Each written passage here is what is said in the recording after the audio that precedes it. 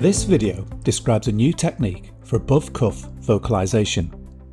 Most tracheostomy tubes used in modern intensive care units have a cuff inflation port and a subglottic suction port. Inflating the pilot balloon inflates the cuff.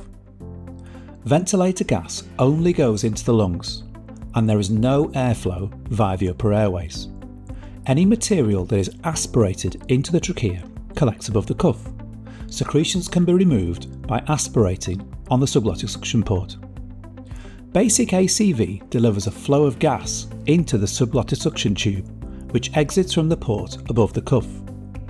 Gas passes through the larynx and out through the mouth, allowing speech. The ACV gas flow has an additional effect of physically blowing secretions upwards from the subglottic space where they are coughed out or swallowed. However, minor tube displacements mean gas can flow into the soft tissues of the neck and cause potentially serious complications such as surgical emphysema.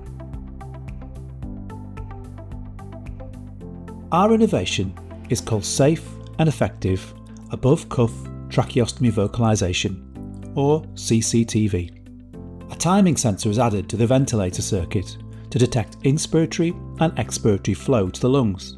ACV flow is carefully controlled, and a sensor constantly checks the pressure, flow and temperature of the ACV gas. Ventilation or pressure support continues as normal. ACV airflow is only delivered in the expiratory phase, just like normal talking, making ACV much easier to tolerate for much longer periods than the standard techniques. The vocal cords, larynx and pharynx are stimulated by the airflow, and immediate improvements in swallowing and coughing occur, in addition to talking. Any problems are immediately detected, and the ACV flow stops instantly. An alert is triggered and the system decompresses whilst lung ventilation continues.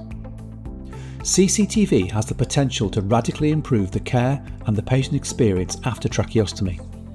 This kickstarts the process of laryngeal rehabilitation much earlier in the patient's journey and has a real impact on communication, anxiety, secretion management and an earlier return to eating and drinking. If you want to find out more about this project, please visit the links on the screen.